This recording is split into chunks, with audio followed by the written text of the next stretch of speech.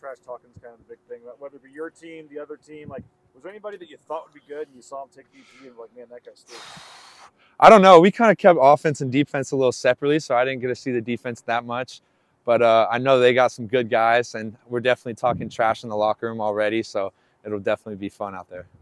How'd you determine which team got the first pick and who was the first overall pick? We went just offense and defense, so it was kind of, we just picked our own guys off of our side. And my first overall pick was Ben Ford, because that's my boy, and I know he's a legend baseball player around here, so I'm excited for him to be my first overall pick.